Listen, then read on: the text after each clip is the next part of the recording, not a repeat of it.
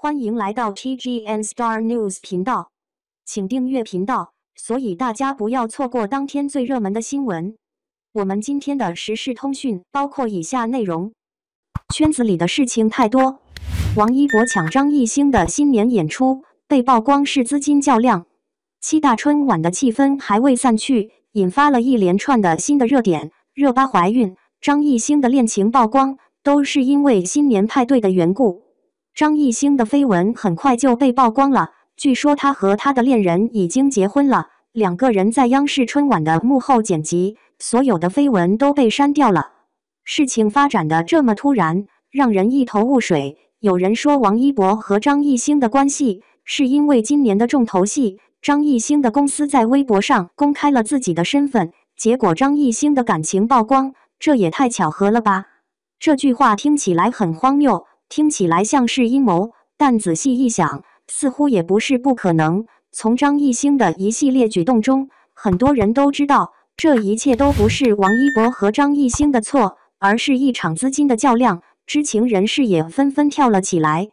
在王一博霸占了春晚的舞台之后，张艺兴第二次公布了自己公司的一位新晋艺人的真容。这两个孩子看起来都很年轻，一张浓眉，一张棱角分明的下巴，都是典型的中国男人，很少会出现韩国明星的那种油腻腻的感觉。这个年轻的演员还和张艺兴一起参加了春晚，以后的发展方向就是唱歌和跳舞的路子。张艺兴一直都在照顾他们，所以这一次的曝光引起了很多人的关注，甚至还上了热搜。有趣的是，当网友们看到这个话题的时候，首先联想到的就是王一博的乐华传媒，再联想到张艺兴和王一博在元旦联欢晚会上的最后一战，他们几乎已经猜出了事情的始末，这是两家公司之间的竞争。下面就是王一博和张艺兴的近况了。张艺兴自2018年起便成为众多综艺节目的教官，对于中国的艺人圈也有很深的研究。最近几年还创办了一个名为 X 的公司，专门负责培训新人，一门心思的宣传 Pop， 可以说是一种中国式的偶像，与 Pop 形成了鲜明的对比。而王一博是乐华集团目前唯一的一线明星，大家都知道，乐华集团也是以韩明星为目标的，所以才会和张艺兴公司针锋相对。王一博和张艺兴都来了，本来是张艺兴的最后一场，但在最后1分钟的时候，剧组却临时改变了计划，把王一博的片子放进了张艺兴的舞台和倒计时的时间里。张艺兴的演出被强行缩短，灯光和摄像都没有来得及做好准备。据知情人士透露，王一博的临时插队让张艺兴的舞台效果大减。